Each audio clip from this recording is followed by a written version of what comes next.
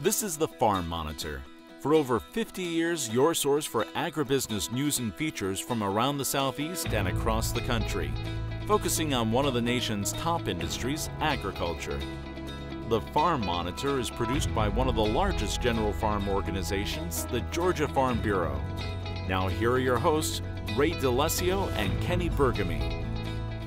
Well, your timing is perfect. Kenny and I were just saying how much we love our jobs, That's right. how much we love being with you every week, and how much we really, really love this particular show because it has everything. Yes, that is right. So without further delay, here's what's coming up. Struggling with stress and mental health? Find out how one Georgia department is stepping in to help farmers in need and how 988 is becoming a lifeline for those in the ag community. Forget tractors. Agribusiness offers high-tech careers. See what wowed students at the Rockdale Career Day Expo. Plus, a special reflection on the 10-year anniversary of the documentary Farmland. We're sitting down with the Cooley family, who were featured in the film, to discuss the impact since its release and how farming has evolved since then. These stories and so much more start right now. In Georgia, mental health among farmers is a pressing issue. In fact, a recent survey revealed that a disturbing 29% have contemplated suicide. John Holcomb tells us the ways in which state leaders are now acknowledging the need for improved resources. Weather, input prices, commodity prices. These are just a handful of the things that are out of a farmer's control and are the reasons why so many struggle with stress and mental health issues. It's a real problem across the country and is something Kevin Tanner, Commissioner of the Georgia Department of Behavioral Health and Developmental Disabilities, finds deeply troubling and is something he's seen firsthand. For me, having been born in that lifestyle and raised on a farm and having a farm of my own, I know what it's like to have that generational farm where you're looking at 7 generations of people before me have farmed in North Georgia. They've had land in this state.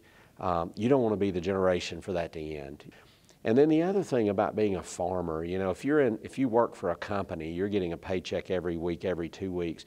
You know exactly what you're getting paid. And if it rains or if a storm comes through, you're still getting a paycheck.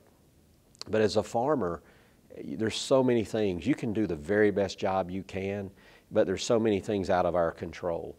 In recent years, the topic of mental health has found its way into the spotlight, as there's less stigma surrounding the topic. In Georgia, the Department of Behavioral Health and Developmental Disabilities has even formed a hotline for those in need to be able to call, which Tanner says is just the tip of the iceberg.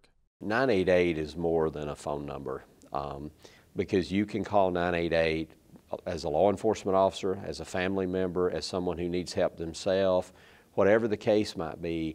And it may be something as simple as calling 988 to say, I've been depressed lately. I've got a lot of things going on financially, and I need someone I can talk to, and I have a certain type of insurance. They can help connect you to a community-based service. It may be a family member calling to say, my child is in mental health crisis and I need help. 988 can dispatch a mobile crisis team anywhere in the state of Georgia. So they will come and meet you where you are. And I think that's important for people to understand. So it's more than just talking to someone on the phone. If you need the resource, they'll come to you. In the end, Tanner says regardless of zip code or occupation, 988 is a resource for all, but understands the complexities of mental health challenges within the ag community, and wants to reassure that help is just a phone call away. I just think that it's important for the farming community to know how much they're appreciated, because so many people don't understand where their food comes from, and they just take those things for granted.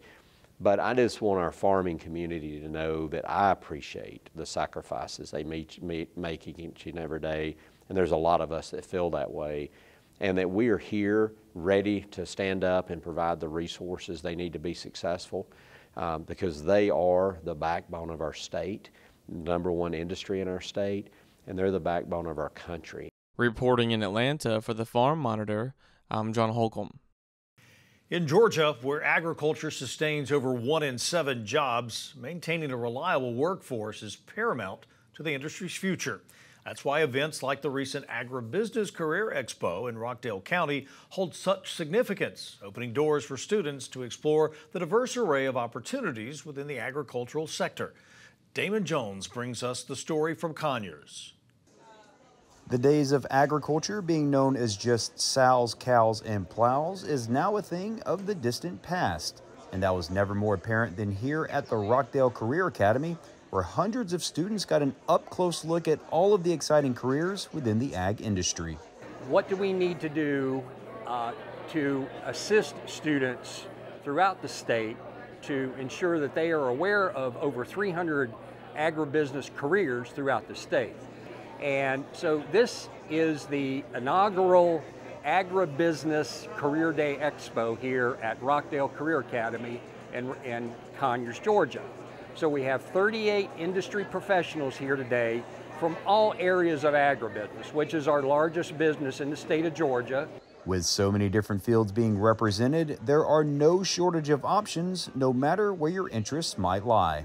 You can be a plumber, you can be a welder, you can be a technician and have a wonderful job at an independent repair facility, or maybe John Deere, or one of our large dealerships, maybe Honda, Ford, Nissan, General Motors. Because in agribusiness, you need to have everything. It's also a sector that is all-inclusive, with people of all ages and nationalities working together in order to keep the state's #1 industry running strong. Sharing this information with all types of individuals, male, female, whatever culture you're from, to get them to have the exposure and go. And hopefully we're going to get some great wows out of this today. And again, this supports the K through 12 agribusiness STEM program and all of those types of programs that the schools have throughout the state. And this is just the beginning, as more events like this are being planned all across the state in order to reach a wide range of students looking to choose their career path. The plan is to introduce these types of informational expos around the state. We plan to have 10 of them over time, which again will increase the knowledge of our student base to say, you might want to be a biologist or a chemist. You're in and be in the agribusiness field. In this day and time, all employers are looking for great employees, so the more that we can educate them and to have a great future as they move onward, whether it be in the trades or whether going to a 2-year technical college system, I think the exposure, getting everybody together at once and go, oh, wow. So that it's the wow today. Reporting from Rockdale County, I'm Damon Jones for the Farm Monitor. After the break, a decade since an award-winning documentary captured farm life. We're reflecting on its impact with the Cooley family featured in that film. Are the challenges still relevant today? That's next when the Farm Monitor continues.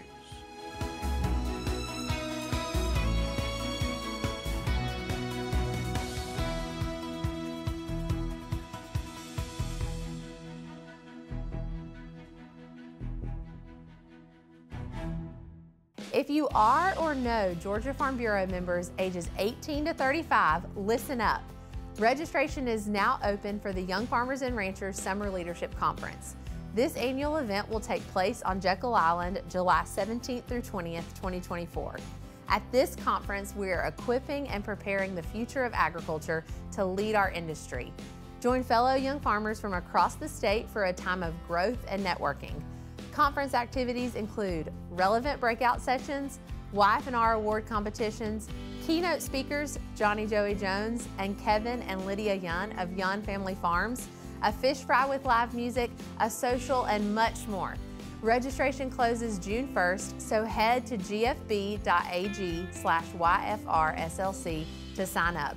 We can't wait to see you there.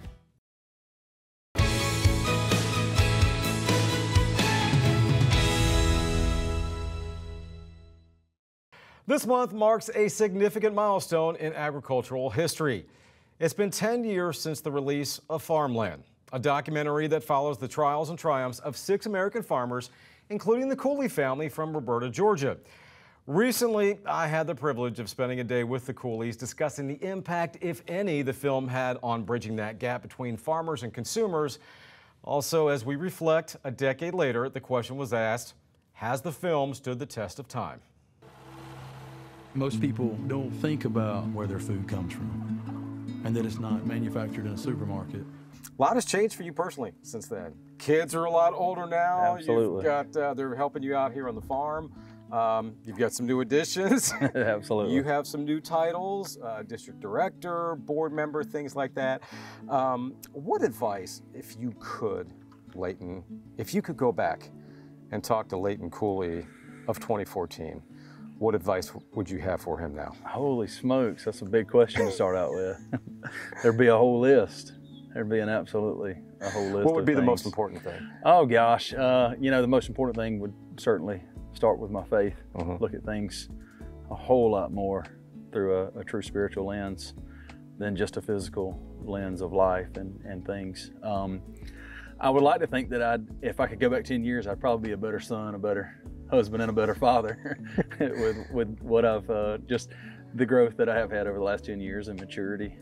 Behind every good farmer, I have learned there is a good wife, and you have a good wife in Brenda. Absolutely. They really didn't touch on that Absolutely. a lot in the film, but she's your rock. Absolutely. 10 years after Farmland, yeah, we're still married. We just celebrated 18 years this past March, and so that's incredible. I can't, you know, it's just hard to even think about. But, or it's just hard to imagine that I'm old enough to be married for 18 years. You realize I just scored huge points with Brenda, right? Absolutely, 100%. I'm gonna make sure she knows about this. But no, so Brenda, everybody thinks that Brenda grew up on a farm because she's so farm oriented. I tell people she's the most mechanically inclined female that I know. She can run any piece of equipment. She does 75% of our round baling during the summer. She's cutting hay, she's doing whatever. Lawson just kind of took over for a lot of, you know, some of her jobs around there, but she's 100% involved in the farm. You know, she does work off farm 2 days a week in the school system. She's doing some contract therapy with our local school system, but the other 3.5, 4 days, she's there with the farm. She took over taking care of all of our books and hands-on. She loves the beef cows, she loves the hay, and she's right there in the mix of all of it. Farming being multi-generational, I've been asked a question so many times, you know, why is that? And one of the things that I realize is you really can't build a farm in one lifetime. They can keep growing and building, and that's been one of the coolest things. You know, I grew up on this farm, working with Daddy every afternoon, every weekend, you know, get out of school, and that's what we did. We played sports, but we also worked, and just grew to love it. And so now, especially since Farmland, 10 years later, I've got 3 boys. Lawson's 13, almost 14, Lane's 12, and Ledger's 9. And all 3 of those guys love the farm. They really do. I mean, when we talk about it, they enjoy it. They light up. When we pray, thanking the Lord for that we have the privilege of living on a farm. Not every day's easy, not every job's easy, but we love the life that we live.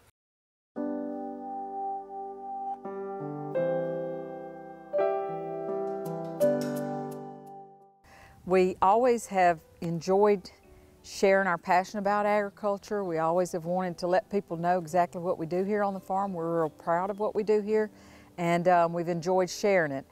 But it was kind of difficult to share, and back when Farmland was filmed, we were doing field trips, but of course you'd have to suit and boot, open the doors of the chicken houses, and everything would kind of roll out with the fans, a lot of dust, a lot of things that weren't real pleasant, so to speak. But and then of course there was biosecurity was a big issue, so it was difficult to show people the chicken houses. So we built the Learning Center since then and expanded what we do. We do a lot more field trips now, and they're a little more, they're easier to do, and the kids get a real good view of what's going on inside of the chicken house without going in the chicken house. And when you look back at that documentary, Miss Terry, did it really kind of hit home the family values of farm life? Sure, that was one of our goals. That was something that we really wanted people to see, was how much farming means to our family. It's more than just a job, as a lot of people say. It is something that we're passionate about, something we enjoy doing, and something that we just live 24/7, as all farmers know.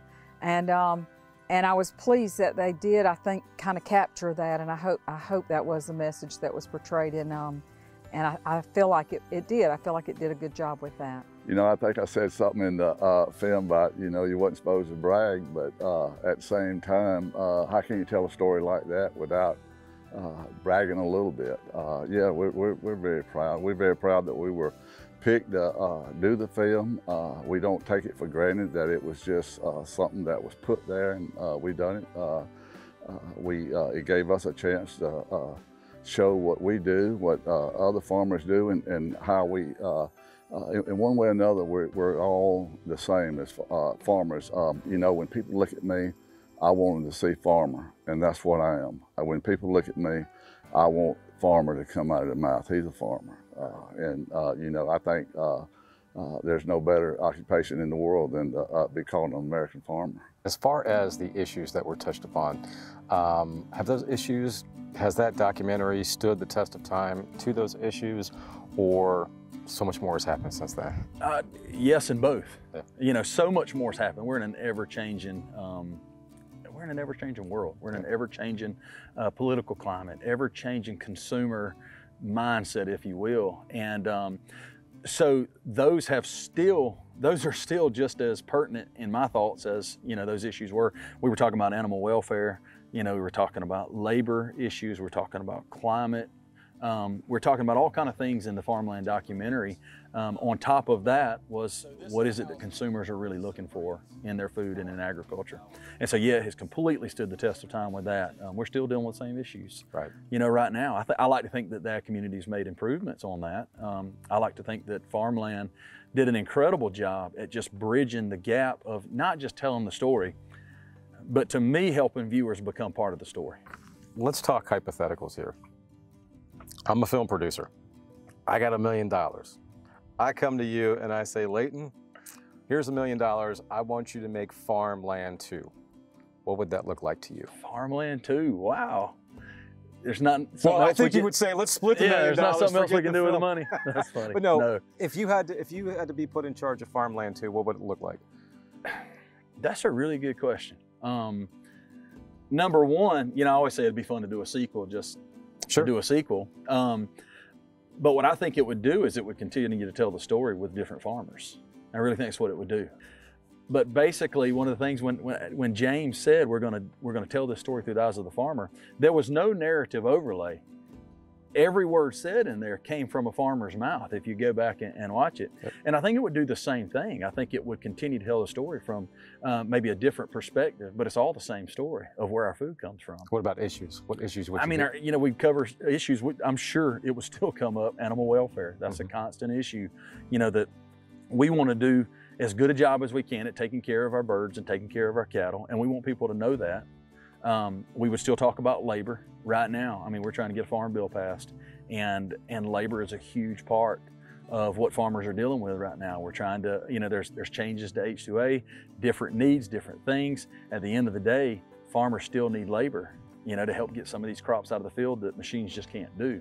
And so we're still going to be talking about those things. We're going to be talking about water, just like David talked about with his pivots in Nebraska. You know, we're still going to be talking about these issues. But I think those are age-old issues that we'll constantly talk about and we'll constantly balance. I think we'll improve them along the way is what I hope we'll always do.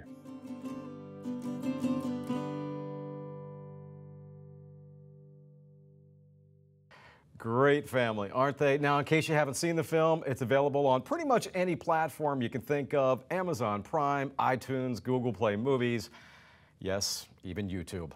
Up next, an inside look at coffee bean farming and the inspiration it provided to this local entrepreneur.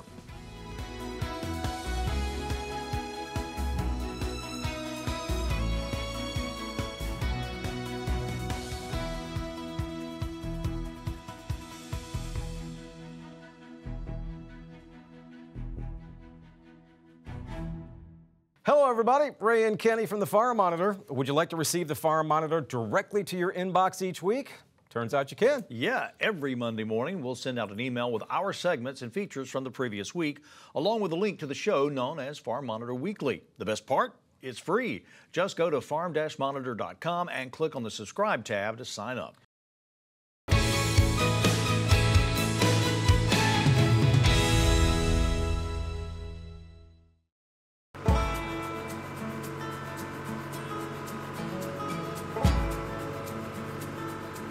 As farmers, we all know too well how many things can go wrong. As we grow, we learn to trust in people we can count on the most when times is hard. When it comes to mental health, farmers are not sure where to turn.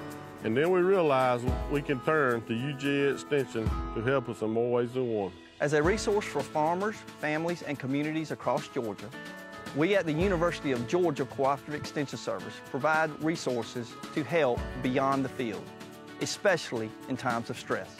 Because we know farming's not easy, but you don't have to do it alone. Whether you need a helping hand for your farm or your health, we are here for you. Extension is here to help you. Just reach out. We're here to help you.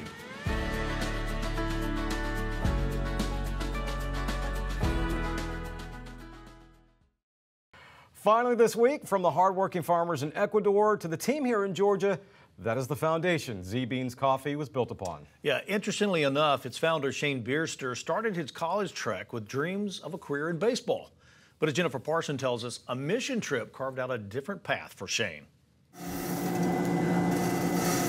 So this is a mural that's common at a lot of our coffee shops. And so this first here on the left, that's Arturo. Shane Bierster's journey in business started as a student at Mercer University. I started Z-Beans after a Mercer on mission trip the summer of 2016. So we went down to Ecuador to see if coffee was a viable alternative to gold mining. He took a Spanish class and an economic class while studying abroad. That's where he met Arturo. Arturo toured him around the country, introducing him to coffee farmers in the area. Agriculture in Ecuador really is life. They left that first trip with the conclusion that they couldn't supply enough coffee in just that one town. But the mission wasn't over yet. After countless weekly conversations with his tour guide turned friend, the idea of exporting coffee not just from one town, but from many was born. His journey started with coffee only, but that wasn't enough for Shane. While the coffee business was doing well, it only provided work for the local residents once a year. And so what I wanted to do was try to find a way to create daily jobs.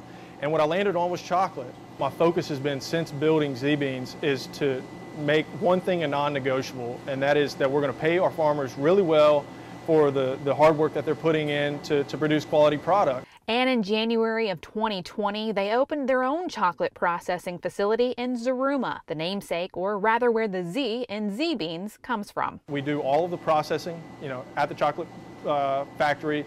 Just like our coffee, we buy from small farmers throughout Ecuador, and we process it down and refine it to 1 kilogram blocks.